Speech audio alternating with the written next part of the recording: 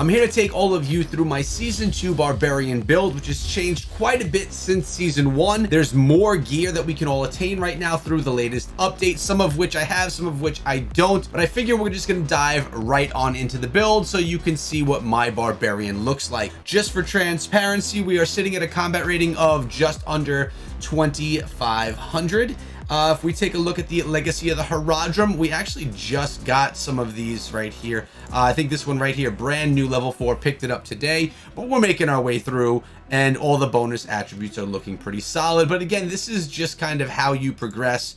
There's not too much you can do with that. Now, my skills and my attack. I went back with Frenzy. I decided that Frenzy, in my opinion, is the best. I really like it because it's a fast acting attack, and it just, Lacerate just isn't fast enough for me. Works pretty well. Whirlwind, of course, you're a barbarian, you're gonna need to use Whirlwind. It's just part of what we do. Furious Charge I'm using instead of using Sprint. I do like the idea of Sprint, being able to run quickly through the map, specifically when you're doing challenge rifts, but I keep up with Sprint because not only does it sprint, but it will actually stun my enemies and pop them up so I can then Whirlwind on them or use my Cleave attack, which I also like. I like Cleave because it legit drops the most damage per strike on your enemies. You have just under 7,000 damage and then bleeding for another 2 and change damage over 3 seconds, and you get 3 charges of this. Now I could use the Hammer of the Ancients and then get my like angels or whatever they're called to fight alongside me, which would over time deal more damage, but I just like Cleave. I can go into a mob, I can Whirlwind, suck them all in, cleave, cleave, cleave, and then just Whirlwind them all dead. It works out really nice. And of course, Wrath of the Berserker. This is going to rage up your Barbarian and just do more damage and more speed as well, which I actually do love. But we're going to take a look even more deeply here. I want to show you some of my set items so far, and really only 2 of them matter. That is not one of them. This one also is not one of them. But when we have Grace of the Flagellant, notice we do have this unlocked for the extra 15% ground damage. The goal is to get that unlocked. You want to get that more damage. We have it from the top and from the bottom. So we have Slit Throat, which is helping our Flagellant, and we have the Hand's Bloody Hand. The goal is to get all of the Flagellant, at least for now.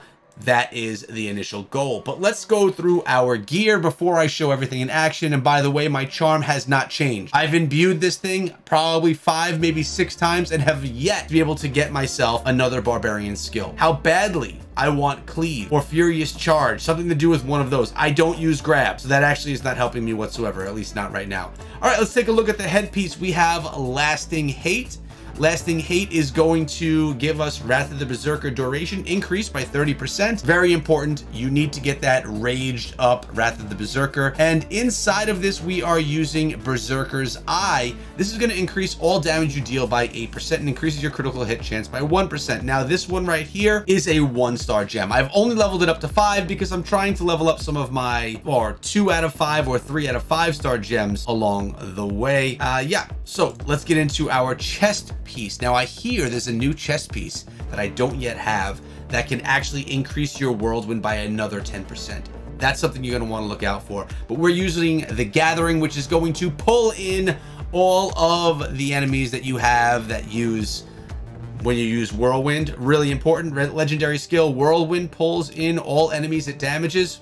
Huge right there. We're rocking the Phoenix Ashes, 3 out of 5 stars. Haven't even leveled it up right yet.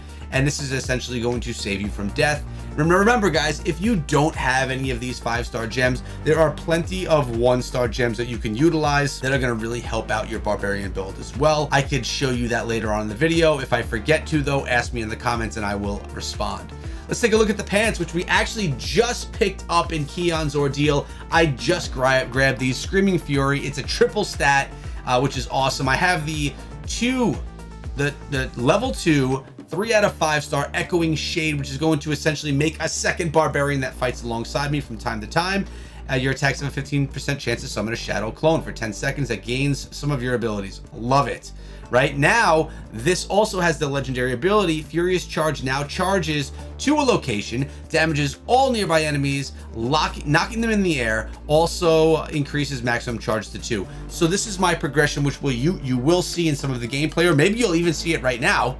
And that is me charging into the enemies. They pop up in the air. I whirlwind to pull them all in. I will cleave 3 times, and if they're not dead yet, I will just continuously whirlwind. We could also drop Wrath of the Berserker on top of that as well and just be relentless for my enemies, and that's what we often do. Now we have Yadama's Cyclone, another triple stat right here. And what do we have? This is whirlwind damage increased by 10%. I feel like if you're a barbarian, you're always going to be using this legendary ability. It's just so good when you are whirlwinding almost everything. And we're rocking a 1-star trick shot inside of here. The whole plan is to get gem resonance with all of my 1-star slots. We're going to get more whirlwind damage. We want to get that resonance with 10% whirlwind damage. This here, channeled skills consume 17% slower, and you take 1.5 decreased damage while using them. So essentially you're going to get your skills for longer. Our primary weapon right here, we are using Eager Maelstrom, another triple stat, but low on the attributes, right? This is before I hit Paragon 3 or whatever. What am I at? You know what I'm talking about, the 3rd Paragon set. We are using Zwenson's Haunting, which is a shadow from above that drops down and just damages enemies. We have that at level 2, 3 out of 5 star. And right here, whirlwind radius is increased, but the whirlwind movement speed is decreased. I love this, especially when you're using the whirlwind pull in. When you're pulling in all the enemies, it just grabs more with a wider range, and it really does damage brutally your opponents, and then you could just cleave them to death, as we said. And Zwenson's Haunting, again, beasts dropping down from the skies, doing super damage. Love that gem. And finally, we are using the Broken Soul. This is a 2-stat. Notice the 80 and 79 fortitude and strength. That's how you could tell it was from the next Paragon level. We're rocking the Howler's Call, a level 2, 3 out of 5 star gem, which is your primary attack has a 10% chance of summoning a Spirit Wolf. It's an okay gem. It's definitely not my favorite.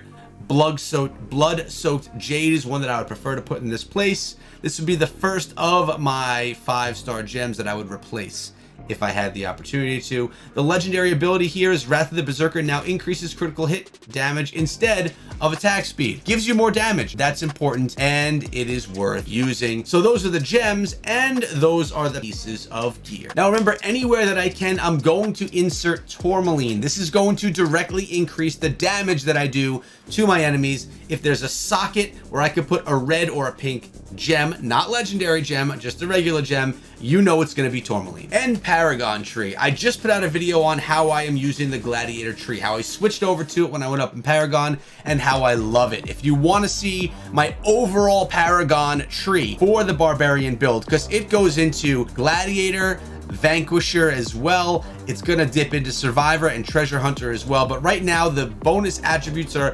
1100 on damage, 4000 on life. Armor Pen and Resistance are only a little bit. I really don't spend too much time in those areas. My Heliquary is upgraded to level 18. Obviously, you're going to level this up as quickly as you can. We do have the plus 30 combat rating, plus 30 combat rating. Each of these, we have the Frozen Wing of Vatath and the Shivering Death, if you will take her down, and the Severed Hand of Lasalle, Flame Spun. That's where I'm at here. You could be in a very different place. Let's jump into a challenge rift just to see my Barbarian in action.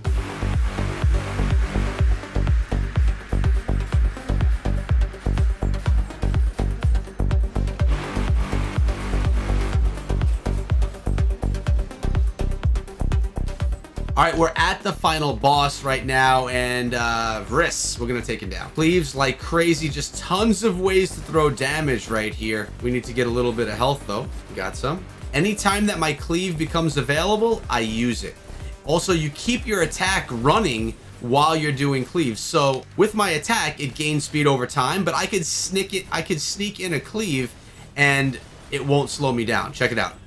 B cleave, still going full speed, and we are about, oh, I got jammed up. We're about to take this down. Boom. And we get the upgrade in Paragon to Paragon 95. We're grabbing the rewards. We're grabbing the health. I hope you enjoyed my Barbarian build today. Let me know how you have your Barbarians built. And remember, every single season, which is essentially every month, we're bringing out new builds for all of the classes in Diablo Immortal. Yours could be next. Make sure you sub and ring the bell. I'll see you in the next video. Now be good.